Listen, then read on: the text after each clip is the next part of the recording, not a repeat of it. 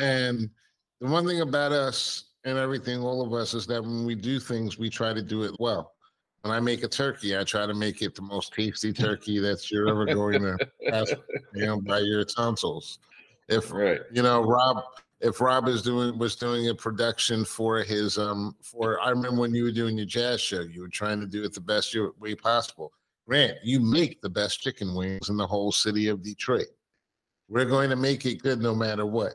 Okay. Absolutely. And the production on the show is probably better than the average podcast or conversation because of the fact that we do have some background in it. And because we have background in it, we're going to naturally make a show that's naturally a little bit better.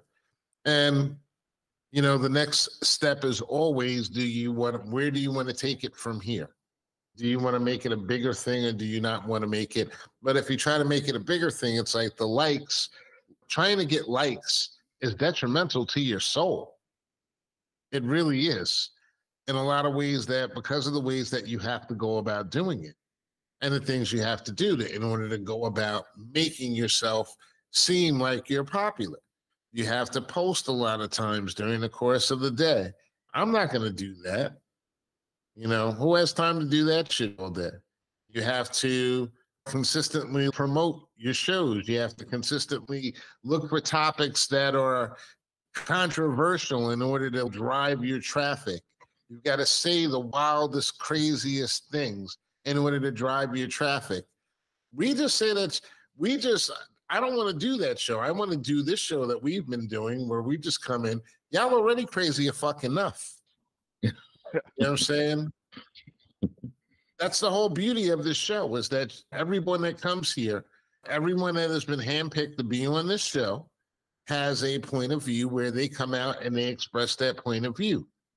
And to me, it's just like, whether it's good or bad, we've all said things that you would go, ugh, at different times and everything, but that's what makes it real. That's what makes it authentic.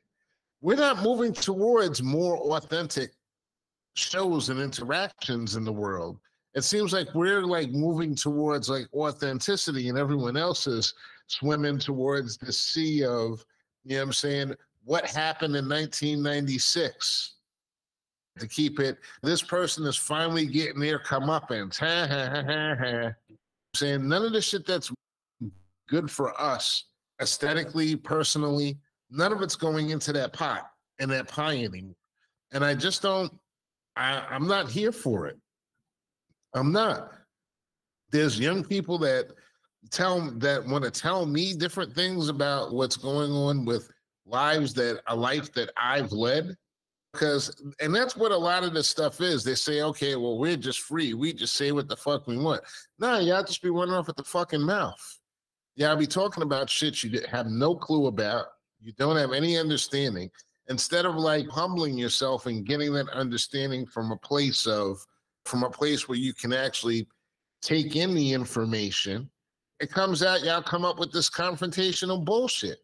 Like somebody from our generation is going to take it. Most people in our generation that are still in shape or have their wits about them will tell you fuck you and walk away or fuck off, motherfucker. No time for your little shit. We ain't even thinking about you past the question. No, I don't know what his problem was. He don't got no problem. He fucking turned around and walked away from your ass. You don't give a fuck what you're wondering about. No. Nobody cares. Nobody cares. Seriously. But we are in this age where we get these dumb questions and they're never going to get the answers because they are more like Puff than we are. They don't understand that these people that they grew up watching and idolizing are caricatures. They're not meant to be emulated. But I don't get it, bro. I think that they emulate people. They try to mimic these people because they want what they have. And that's the only reason.